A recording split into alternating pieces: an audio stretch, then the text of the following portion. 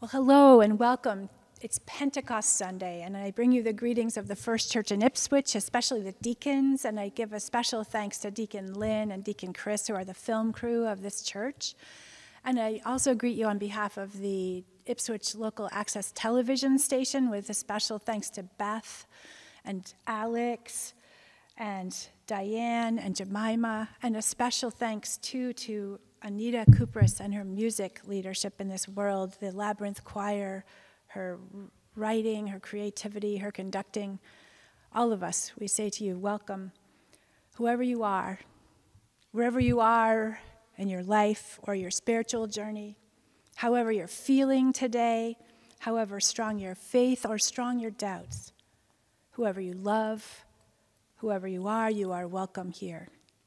This is one of God's beautiful homes, and we are some of God's beautiful people. Welcome. I want to talk to you for this season of Pentecost, this beautiful day, about mutuality. And I want to start with a story from a concert that happened in Newburyport last month. A number of members of this church family and also the neighborhoods all around here on the North Shore were able to sing the Paul Winter Consort's composition, the Missa Gaia, which is this Mass for the Earth that Paul developed some 40 or 50 years ago, and he plays his saxophone in it, and he brings beautiful soloists and a band. And it's this extraordinary piece of music which honors the mutuality of the creatures on the planet. And he, when he was listening to the whale song, he thought he could hear a sanctus in it. And when he was listening to the howling of a wolf, he thought it sounded like the Kyrie eleison. So he wrote a mass, including tape-recorded pieces of the animals' own songs that had been made by scientists. And it's this weaving together of stunning music, where the saxophone is very good at imitating other sounds, and Paul is this brilliant saxophonist, very good at imitating. So you hear the saxophone playing the songs of wildlife, the birds, the whales, the wolves. And then you hear the choir singing, and they're singing Kyrie eleison, they're singing the Sanctus, Sanctus, holy is your name. This extraordinary movement of how we're mutual, how we're connected, how we're one life here on this planet. And it made me think about the Pentecost story. And I was so grateful to hear the chance to be filled by this song. And it made me think about this story, how in Acts chapter 2 the people are filled with song, how it's written there by Luke that there was this rush of wind where the believers were all together, and suddenly, because they spoke different languages, and they hadn't been able to understand each other before, they're assuming that nothing will be able to be communicated, and suddenly they can communicate. Suddenly they can hear each other's prophecies. They can see it, and it feels like wind, and it feels like the color red to them, and they're so moved. They're so inspired. And that there's this funny bit in the story where some cynics say, oh, they're just drunk, and Peter gets to say, oh, no, because it's 9 a.m. And what we don't know in the scripture, but we know if we study the history, is that Jews fast on this day. And so they've been fasting. They're not drunk, but they are perhaps a little buzzy from their fast, which is amazing. They're seeing things that no one else can see. They're hearing mystical connections and loving it. And the psalm we always read on Pentecost Sunday is Psalm 104, which speaks about God giving us breath, and how the name for Holy Spirit and for breath in Hebrew is ruach. It's the same word between spirit and breath, and how God gives us breath, gives us spirit, gives us grace. And all of us who breathe, all of life breathes in this breath. And the psalm says, oh God, how manifold are thy works, and wisdom hast thou made them all. And there go the Leviathan thou hast formed to sport in the sea. And goes on about God sending out the breath and how we're all animated by it. And every one of us, we're in this place of mutuality. And there's something miraculous too about that word Leviathan, because this is the only place in Psalm 104 where it's sporting in the sea. In other places in the Bible, people are scared of it. It's dangerous. And yet here it's this happy sporting thing. It's so lovely to think about the the whales, the leviathan, the sporting, playing creatures in the waves.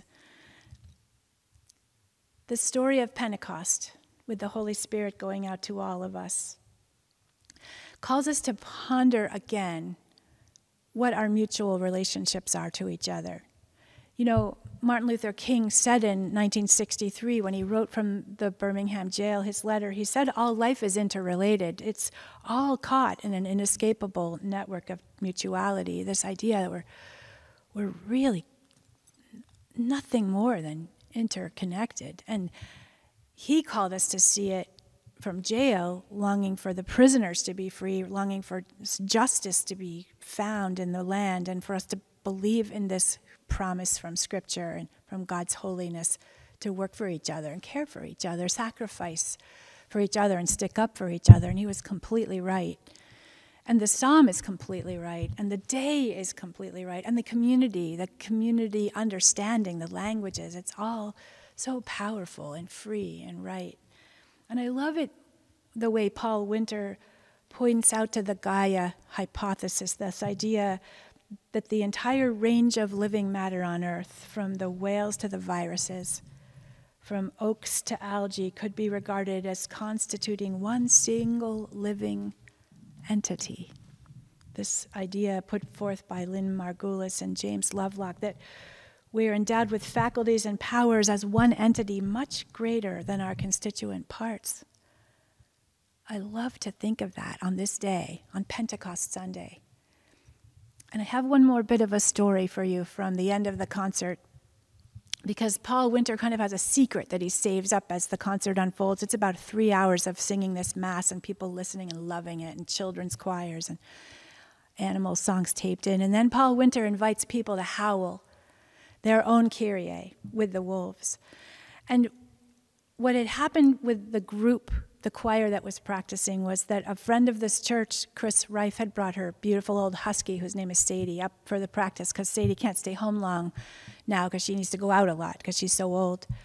So Sadie had been there in the practice, sleeping at the foot of Paul Winter, enjoying things and sleeping through it and enjoying the practice. And Paul liked her so much that he asked Chris to bring her to the concert as an honored guest. So Sadie was there sleeping through the concert. And he points out that she's there a few times, just because here is this feast of mutuality, right? And there's a beautiful old dog sleeping happily through it. So Paul Winter invited the congregation to sing this howling of the wolves, to sing the Kyrie, to howl.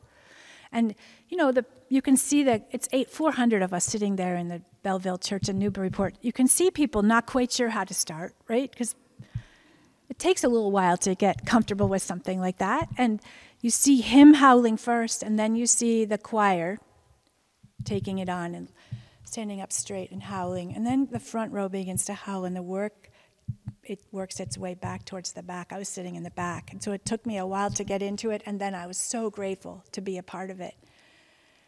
And what I heard from Chris later was that Sadie the dog slept right through almost all of it until she finally heard enough of this howling to wake her up. And so then she sat up and arched her back and gave one little howl and lay back down and went back to sleep. It's this beautiful feast of mutuality. Paul Winter knows it so well, and he wrote it into the consort, into the Missa Gaia, and we know it so well. We know it when we read Psalm 104 and celebrate the Holy Spirit in each of us in our breath, and how what I breathe in is what the trees have just breathed out, and it's all God. It's all the Spirit. And then what I breathe out is breath for the trees to breathe in the heart of God. So in conclusion, I thought I would just sing for you a little bit of the Missa Gaia. It's a part that I learned many, many years ago when we were practicing it in graduate school. It goes like this. For the earth forever turning, for the skies for every sea, to our God we sing, returning home to our blue-green hills of earth. Thanks be to God. Amen.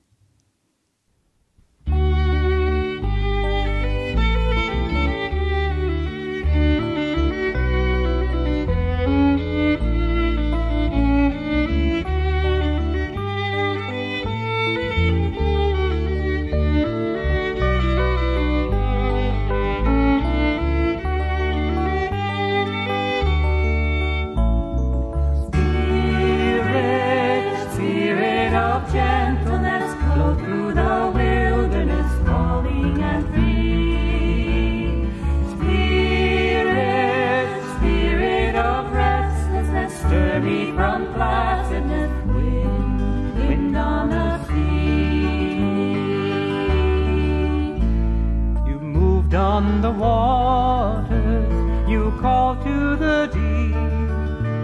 Then you coaxed up the mountains from the valleys of sleep. And over the eons, you called to each thing. Wake from your slumbers and rise on your wings.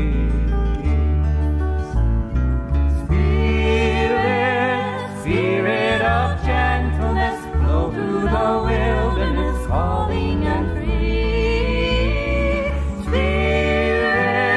Spirit of restlessness, stir me from placidness, wind on the sea. You swept through the desert, you stung with the sun, and you goaded your people with the law and the land. And when they were blinded with their idols and lies, then you spoke through your prophets to open their eyes.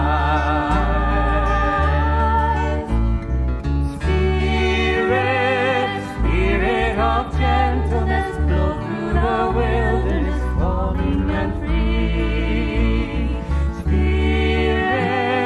Spirit of restlessness, stir me from placidness, wind on the sea. You sang in a stable, you cried from a hill, then you whispered in silence when the whole world was still. And down in the city, you called once again when you blew through your people on the rush of the wind.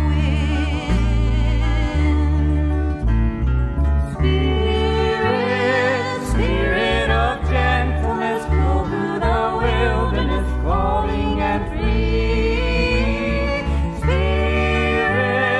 Spirit of restlessness, stir me from placidness, wind on the sea. You call from tomorrow, you break ancient streets, from the bondage of sorrow, the captives dream dreams. Our women see visions, our men clear their eyes with a bold new decision. Your people arise.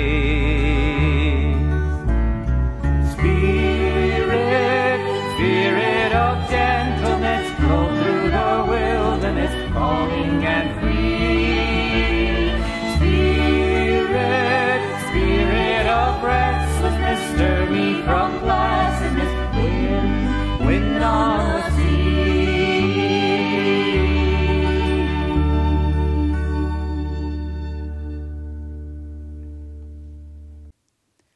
Let us pray. Oh God, we lift our lives to you in the silence, our mutual lives, our interrelated lives. And we ask you for your help in our longing to understand each other and respect each other and live in submission to each other's needs and hopes and longings. We pray for your help with living at peace with all of the violence in the world, in this country, in Ukraine, all of the shootings and the sorrow. We ask for your miracles and your help and your company for the grieving and your conversion of the hearts of the living and your miracles of mutuality. And, oh God, now in the silence, we lift to you the many prayers of our hearts.